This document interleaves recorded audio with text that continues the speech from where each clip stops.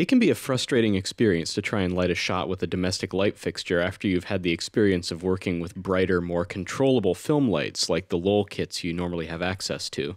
But it is eminently possible, and I just wanted to make this video to share some tips with you. The sun is the best light you'll ever have. It's bright, directional, and it produces different effects depending on the weather and the time of day. There's a few things to keep in mind when you work with the sun as your primary light source. First of all, one of the most important things you can do in any shot lit by the sun is to choose where the sun is relative to your subject. Try to avoid shooting outdoors around noon when the sun is directly overhead because it makes people's eyes look really shadowy and sunken. This was shot under dense cloud cover, and even here you can see that the shadows under my brow ridge are kind of obscuring my eyes. In this example, the sun is behind me. I'm backlit, silhouetted, like the mysterious hero of a spaghetti western. In this example, the sun is directly in front of me, giving me full-face illumination. Here the sun is off to my side, still slightly in front of me, producing more of a Rembrandt lighting effect. In fact, any of the lighting positions that we talked about in class can be achieved just by moving yourself and your camera relative to the sun. I can do broad lighting, where the sun is illuminating the near side of my face, and I can do short lighting, where the sun is illuminating the far side of my face. If you're shooting on a clear day and the sun is really harsh, it's often a good idea to find a way to bounce some fill light back on the shadow side of your subject. You can use a bed sheet or a foam panel as bounce, or you can have your subject stand near a white wall and get a similar effect. As you can see, direct sunlight is a very hard, high-contrast source. If you're looking for something a little more soft and diffuse, shade is always an option. Rolling.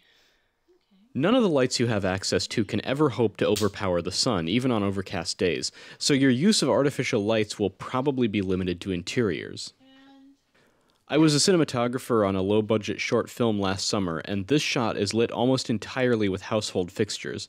The overhead light is provided by a pair of warm-tone LED lights and a string of Christmas lights hanging from the rafters.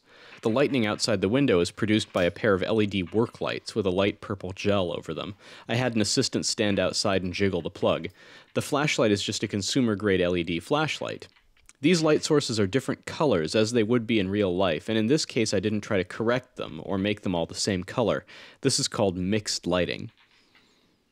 Anything that produces light can be useful to you. Flashlights, computer monitors, TVs, all these can be used to light a shot.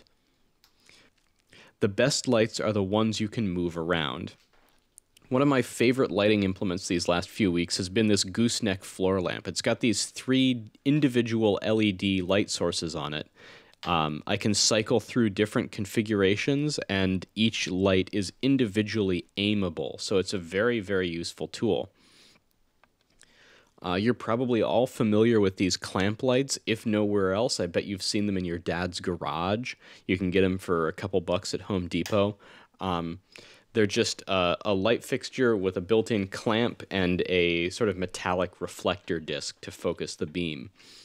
These are really, really useful because they're lightweight, and you can clip them onto all kinds of different surfaces, bookshelves, other furniture, window frames, doors. Table lamps are really useful because they're small and easy to move around. You can put them in shot, and they don't look out of place. Lampshades on lamps can really nicely diffuse or soften your light source. And they provide a really nice glow that can be an excellent fill light. Christmas lights, particularly plain white lights, are great because they're so flexible. They're not very bright, but they produce a really lovely soft glow, and you can gather them close together or spread them out. Again, they make really great fill lights. The older, not-so-energy efficient type of lights are usually better for our purposes than the new LED lights because of flicker. Because of the way their electronics work, a lot of LEDs and fluorescent lights flicker unattractively on camera. The older type of light bulb, those incandescent bulbs, are usually better for what we want to do with them because they don't have a transformer, and so they don't flicker. But a lot of fluorescents and newer LEDs do just fine on camera. If in doubt, just do a quick test and see if the flicker is noticeable on your screen. I find aluminum foil to be a really handy thing to have around. It's heat-proof, and you can stick it into a lampshade to direct the course of the light. Or here I'm attaching it to that clamp light with some clothespins to create some sort of rudimentary barn doors. I think you'd actually call this a snoot. One of the most frustrating things about working with household lamps is that you don't have barn doors to direct and shape the light source. But by making a little nose cone out of foil and then scrunching it around, I can kind of get the same effect. I'm able to sort of direct the light where I want it to go and cut it off from areas where I don't want it to go. The first step of your lighting process should always be to frame your shot, and then only light for what's in shot. If you're shooting a close-up, for instance, there's no reason to light the entire room. That's way too much work, and it usually doesn't look as good as when you're just lighting for someone's face. As with any lighting process, it's usually a very good idea to start by turning off all the lights in the room.